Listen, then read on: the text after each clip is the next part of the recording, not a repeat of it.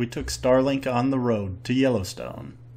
This park is known for its beautiful landscapes, its abundant wildlife, and of course its thermal features.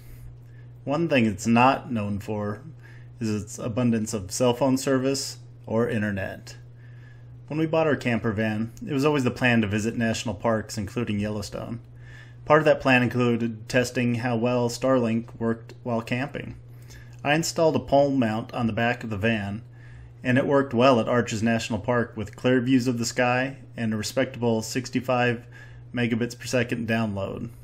But I knew Yellowstone, with all of its trees, was going to be a little bit more challenging.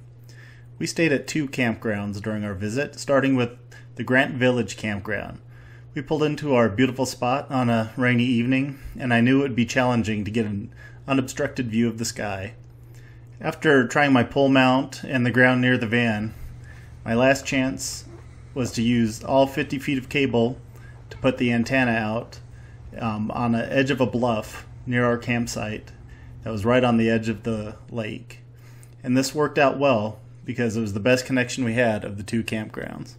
In the morning, we were able to get an amazing 250 megabits per second download, but it was a little bit slower in the evenings, and I assume that's because there's higher demand.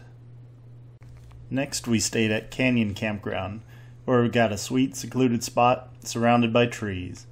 I figured the best spot for the antenna was in front of the campsite, very close to the road, and even then, the connection was not great.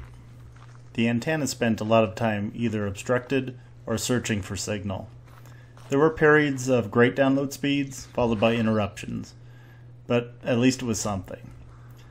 It was helpful being able to check driving directions and weather, and we did end up having to change a reservation we had for a cowboy cookout due to weather, and having internet at the campsite was very helpful. Overall, it was a great trip, and I recommend visiting Yellowstone, even if you don't have your own internet. But if you do plan on taking Starlink with you, be prepared for the possibility of campsites with obstructed views of the sky. And definitely check out the Roosevelt Corral Cowboy Cookout.